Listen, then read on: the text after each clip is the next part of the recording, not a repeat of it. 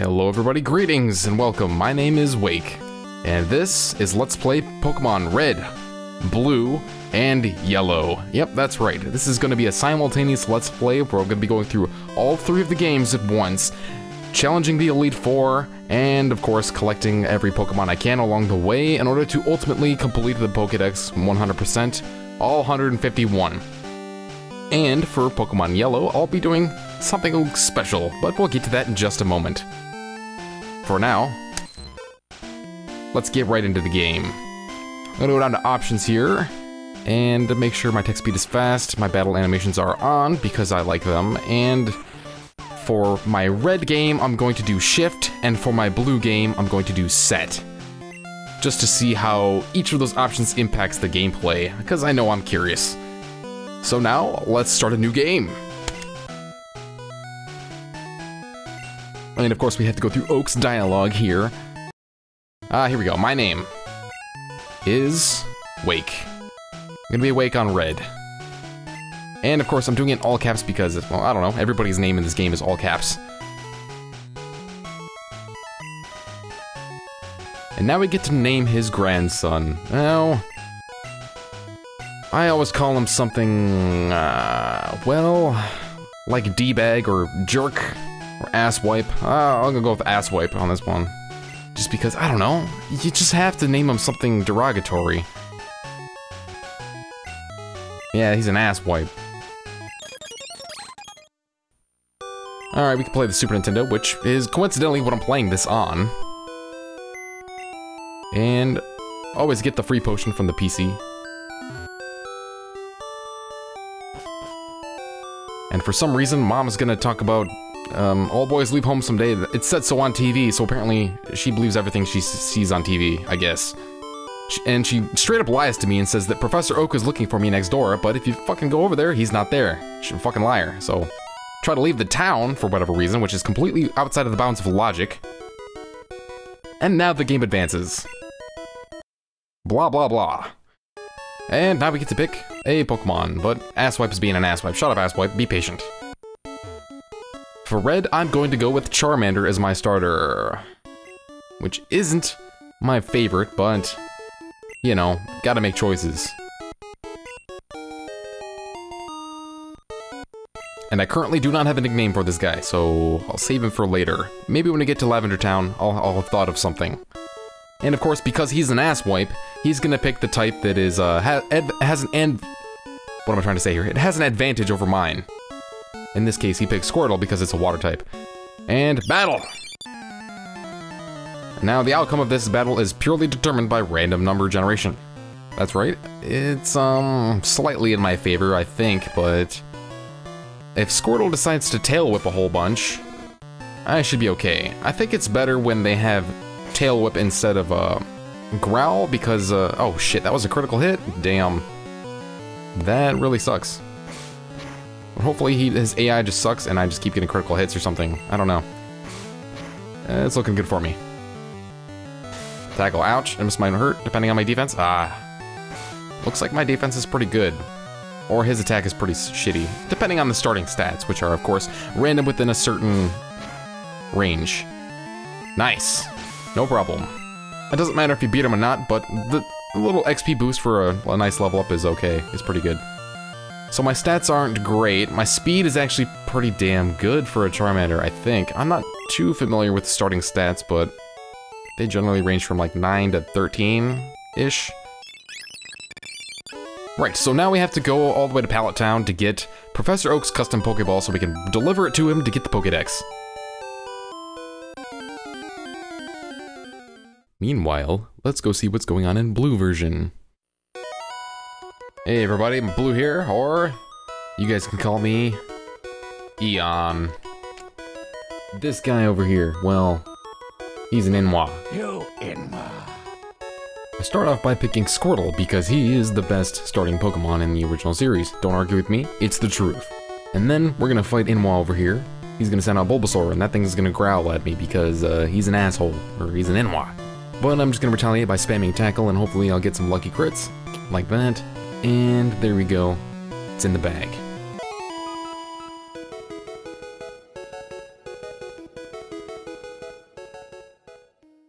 Okay, now it's time for Pokemon Yellow. And this is a special playthrough because I'm going to use only Pikachu and I will capture no other Pokemon whatsoever. I'm going to get the free Bulbasaur for Cut and the free Squirtle for Surf and Strength, and that's it. Pikachu will be my champion. And what you're seeing right now is me restarting the game over and over again to try and get a Pikachu that has good stats, which I eventually succeed in doing. And you're probably thinking to yourself, well, Brock is going to be freaking difficult with only Pikachu. You're going to have to do a lot of grinding. Half true. Brock is going to be difficult, but I am not going to have to do much grinding at all. And we're going to see that later. I'm just going to speed this up a little bit more. And then we're going to see the Pikachu right here. And those are some good stats. I'm not sure if they're the highest actual DVs you can get, but these are really damn good. And we'll come back to this in a little while.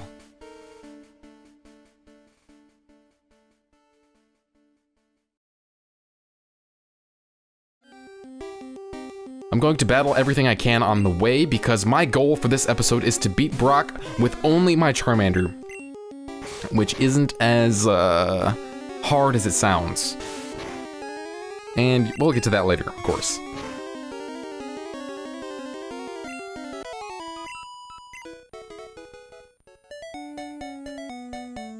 So most people know about this guy, which if you talk to him, he'll give you another free potion. That's number 2. Here we go. Professor Oak's custom, whatever, parcel. It's a Pokeball. Let's go. Here you go, you lazy old man. I found your thing. And here comes Asswipe, because why not? And yes, I know the Pokédex that has absolutely no data whatsoever about any Pokemon, even though there surely has to be some information out in this world about them. He was just too lazy to put it on there, so why not have a blank one? But of course, the practical purpose is for collecting all of them, so... Lore be damned. We don't need lore.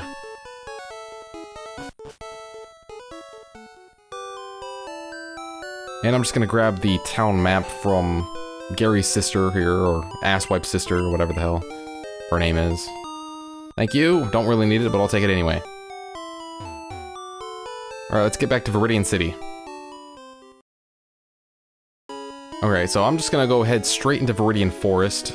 I shouldn't need to stop by the Poké Center yet. And thank God that this guy doesn't need to feel the need to talk to me like he does on Yellow. And here's the 3rd free potion on this bush here. So I'm gonna grab that.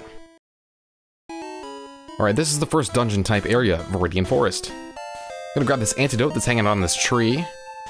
And there's a free Pokeball up here on the top left area, but I'm not gonna grab it just yet. Because I need to level up and go fight Asswipe over on Route 22. And the reason for that is, well, if you fight Asswipe, or your rival, on Route 22, before you get a Pokeball,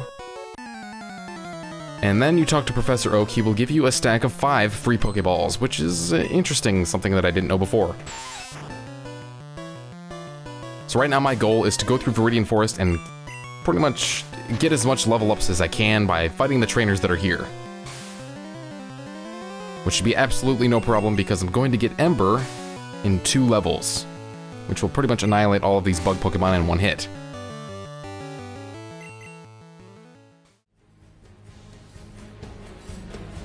As the Master Pikachu trainer, I have one goal, and that is to raise the strongest Pikachu I possibly can. That means fighting everybody and everything that I come across. That basically makes this a genocide run with a Pikachu. The trainers in this forest aren't any challenge whatsoever. They fall under the might of my Thunder Shock. And you think you're smart with your rock/ground types, Brock? Well, let me tell you. I don't care. That doesn't scare me. You think you got me beat? Oh, I've got you beat before I even walk in the door, 'cause I've got a plan, see? Yeah. Brock may be tough and his Pokemon might be immune to electric attacks, but he's not immune to my intelligence. I don't need to grind at all to beat him. Just you wait, Brock. I'm coming for you. You're going down, and there's nothing you can do to stop me. You better be afraid because here comes me and my Pikachu, and there's nowhere you can hide. That badge is as good as mine. Ha ha ha ha ha.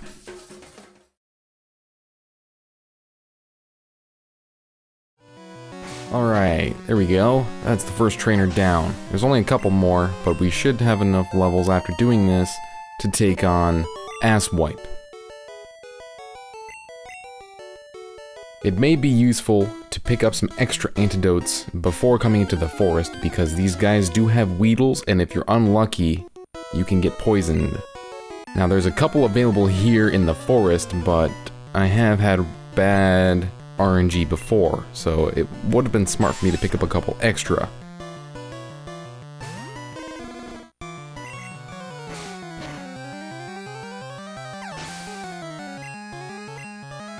There we go, level 9. Time to burn them! At Ember. That's what I'm talking about. Just in time. Ember. Don't care about your harden, bro. This is the special attack. What? In terms of ease of clearing Viridian Forest, Charmander is by far the easiest because of Ember. And next, I would say Pikachu has the second easiest time. Then Squirtle. But Bulbasaur? Oh god. So help you, Bulbasaur. Everybody else has special attack moves in Ember, Thundershock, and Bubble, which are quite effective against all of the bug Pokemon here, but Bulbasaur's Vine Whip is very resisted, so he will have to resort to Tackle, and he doesn't have that good of an attack stat, so if you picked Bulbasaur, you're gonna have a bad time. I'm sorry, there's no way around that. There are various types of Pokemon around here that I will be able to catch, but I'm planning on doing that after I get the free Pokeballs from Oak. I'm gonna pick up this free potion. Oh yeah. And right in front of this trainer is free potion number 5.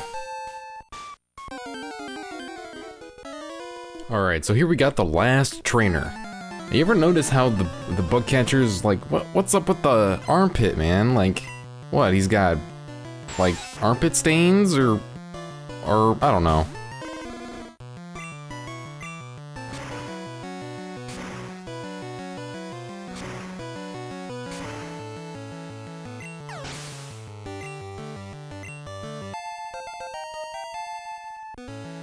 Level 11 is good. I should be able to take on Asswipe now. Well, let's head back and fight everything we can on the way.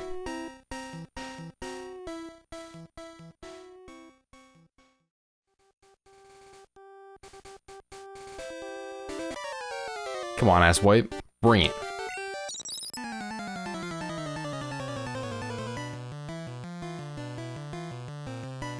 So this guy has a Spearow and a Squirtle, I think. Nope, it's a Pidgey. He's a Spearow in yellow, that's what it is. Should be able to get by with just Ember. Nice crit. Oh, fuck the sand attack. That's the worst. Come on. Ow. Come on, Charmander, you got this. Come on, dude. No! Got him. That'll take him out. Yes! Level up, please. Yes! Let's take a look at those stats. They're not great, but they're not bad either. The speed is, like, surprising.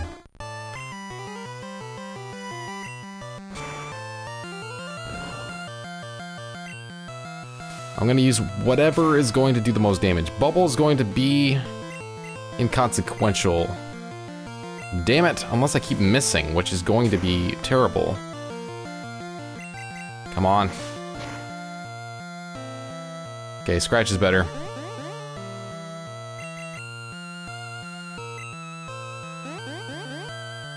Please keep tail whipping, that's fine with me. I should probably use a potion. Let's use a potion.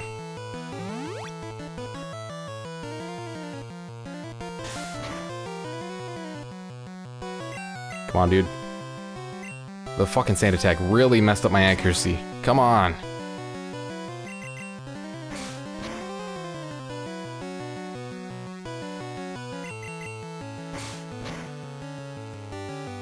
One more. Oh shit. It's really risky to continue without potioning. Nice. Scratch. Yes. Got him. 2 potions used.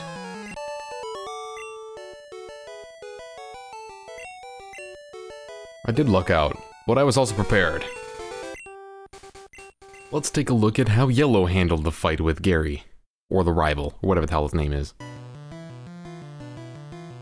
I was a bit cocky on Yellow and decided to fight D-Bag, is his name, before heading into Viridian Forest and without resting at the Pokemon Center, so I'm at half health at level 7. I take out the Spearow in 2 Thundershocks, proceed to Thunder Wave his Eevee, and Thundershock him 4 times, the last one being a crit, which takes him out. Piece of cake. Okay, I want you to forget about Brock with only Pikachu. I want you to forget about Brock with only Charmander. You want a real challenge? You're gonna fight your rival on Route 22 with only Squirtle at level 8 before heading into Viridian Forest. That's a real challenge. Yeah? You don't believe me? Well, check this out. Inwa leads up with a level 9 Pidgey. While that may seem unintimidating on the surface, he's a real pain in the ass. He has a strong affection for the sand attack, and it will make your life a living hell. Since Blue only has a Squirtle, he cannot take the Pidgey down fast enough to evade it, nor can he swap out to another Pokemon in order to clear the effect. With the sand levels building, his accuracy quickly falls to the absolute minimum, and he must use all of his potions, surviving the Pidgey's onslaught of gusts, hoping for his attacks to land. But the Pidgey is just a warm-up. Inwa's Bulbasaur is level 8, and knows both Growl and Leech Seed. He is resistant to Bubble, and has fairly decent defense to boot. He can easily withstand Squirtle's tackles, while mounting a counter-offensive series of Growls to further send Squirtle's offensive capabilities into the gutter, all while slowly regenerating his health, laughing at his face. How can Squirtle possibly survive? It doesn't matter how many potions Blue brings into this fight, it all comes down to luck. After 2 failures, Blue is on the brink, ready to give up, losing hope. But he believes in Squirtle, he pushes him with all he's got, to the limit. Let's watch the final battle unfold. Pidgey leads off with a Gust. His higher speed allows him to make the first move, and Squirtle retaliates with a Bubble, taking up 1/5 of Pidgey's health. Here comes the Sand Attack. Squirtle's gonna have a hard time hitting his mark now, and he misses the second Bubble. The third Bubble, another miss. Pidgey's laying on the hurt with the Gust. Squirtle misses for the 3rd time in a row. And another Sand Attack, adding insult to injury. I fucking hate sand. I don't like sand. It's coarse, rough, and irritating.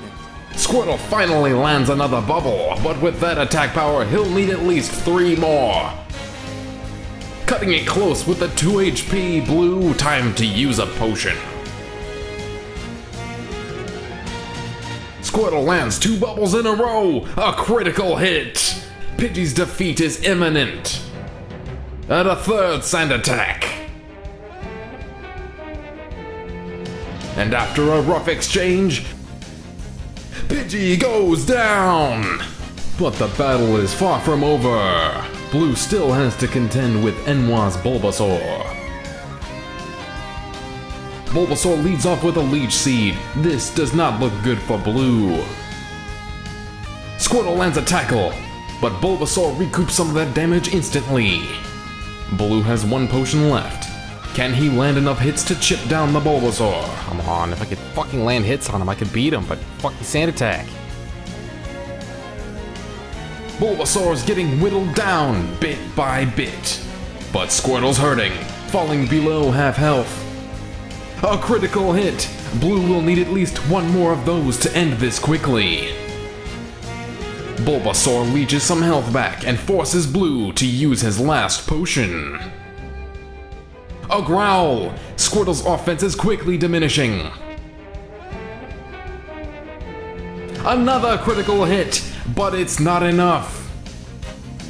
Squirtle's attack is hardly enough to break through Bulbasaur's Leech Seed.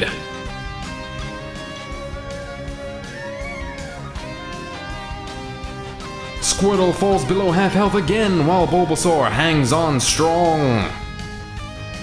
Another growl! Squirtle's at 7 HP and Bulbasaur is continuing to regenerate. Squirtle misses! Oh, and Bulbasaur lands a tackle! Squirtle's at 3 HP. This is it! It's all down to this, folks. Squirtle needs to land a critical hit to seal this victory. And he misses! It looks like it's all over!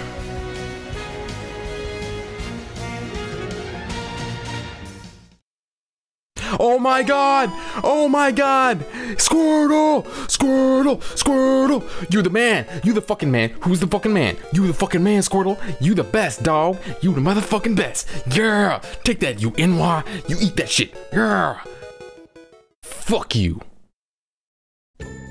After a well-deserved victory, Red, Blue, and Yellow return to Pallet Town to claim their 5 free Pokeballs from Professor Oak. It's already been a test of strength and determination, but our heroes have only just begun their journey to the Pokémon League.